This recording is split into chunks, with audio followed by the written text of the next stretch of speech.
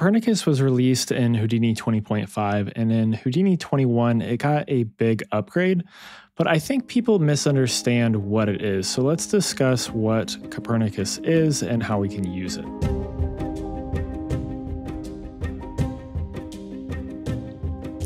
So Copernicus is available as a CopNet. This is the new CopNet. So we can drop this down basically anywhere in Houdini. So let's just drop it down and dive inside. So a lot of people think of Copernicus or COPS, this new COPS, as being a 2D part of Houdini. So that comes from a lot of these things like this fractal noise, for example, that when you drop it down, it looks like a 2D image. And essentially, that is kind of what it is. But Copernicus isn't limited to just this 2D space. It's not limited to this 2x2 square. And it's not just a 2D system. Yes, it can work on 2D systems, but it's also just a fully 3D interactive part of Houdini. It's able to work upon any geometry that Houdini, works with. And in Houdini 21, it can work on things like volumes as well. So let's start off with just this noise section and what this noise kind of is, or what this, sorry, not noise, but this image really is. What you're seeing right here is not actually an image. This is actually a 2D height field. And we can see this. If we drop down to SOP geometry, I'm also going to just drop down a null here and just wire in our fractal noise. So we'll call this out, and for just the sake of this, we'll call it image. So let's jump inside the SOP geometry, and then we can drop down a CopNet. We could also do this in a SOP create, or I'm in the stage context. I like to work in the stage context, but you can do this inside of the geometry context as well. So let's check this use external cop, and then I'm going to press this little button right here, and we're going to select that out image. And what you see here is essentially the same thing that we had right here, because it basically is. This is just a 2D height field. And if we look at their node information here, you can see we have one volume here with a resolution of 1024 by 1024. So we can take this and we can drop down a primitive properties, and we can come to this volumes. Let's actually, before we do this, come to this CopNet. Let's set this to the ZX plane so that it's more in the vein of like a height field. And we can come to this and select this adjust visualization, and we can select height field. And just like that, we have a height field. If I look here, you see that we have this layer that's called noise. If we want to have it more like a height field, we can drop down a name node, and we can just call this height. And now if we look at our primitive properties, we can see that we have this height with this little kind of like landscape icon next to it. And if we drop down a height field node and we look at this, you see that we have that same thing. It's going to be this volume. And let's actually come up here and set this to by axis instead of by size. And let's set this to be a 1024 grid sample. And now if we look at our properties here, you see we have the exact same thing that we have with this as well. So with our height here, it's just a volume primitive named height with a resolution of 1024. With our height field here, it's the exact same thing.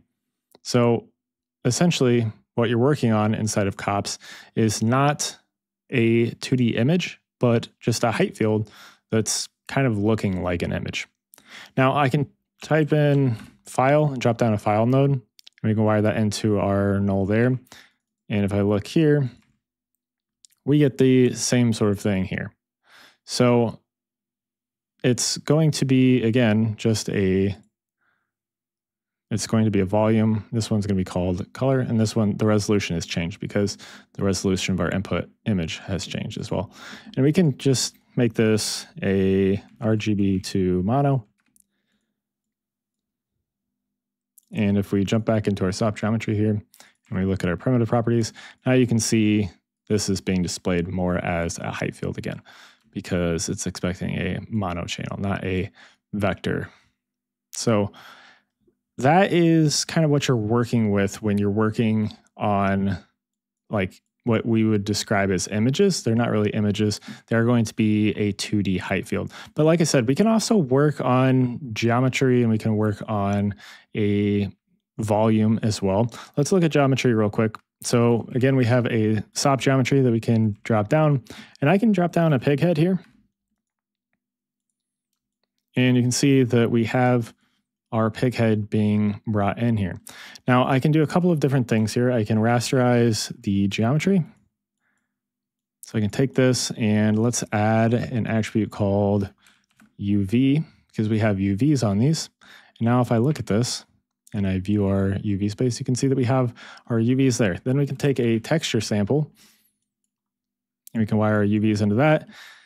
And I can take another fractal noise if I wanted to, followed by a ramp mono. And let's wire this into our position instead. Or sorry, not a ramp mono, but a ramp RGB to get some color on this. Wire that into our position. And I can change this to be like plasma or something. And maybe let's play with the center of this and increase our amplitude. So now we have this that we can then wire into our texture that we can use as our view for our object here. But this is, again, this is being rasterized down to a image or a 2D volume being displayed to what looks to us as an image. So for all intents and purposes, we're going to call this an image. And then we can drop down a transform 3D, and we can take this and we can totally transform this in 3D space. So I can rotate this around. I can scale it up or down. And what we're getting here is we're taking a 3D object and we're texturing that. So we could bring in the textures of this pig head if we wanted to, or any model, and we can apply them onto our object here, and we can work kind of in this like hybrid 3D, 2D area, right? So we have this 3D object, but we're also rasterizing this down to a 2D image plane. So we can, put objects into our scene this way, and we can do similar stuff with Pyro. So there's a few Pyro recipes that come with us, the Houdini 21. So let's do this Pyro configure fire. I can drop this down, and this is going to allow us to work in a fully 3D simulation, but using nodes that are familiar to this 2D type of workflow. So, and actually this one's maybe not the best example for that. So let's drop down the Pyro billowy smoke. This one's a decent one for exemplifying that.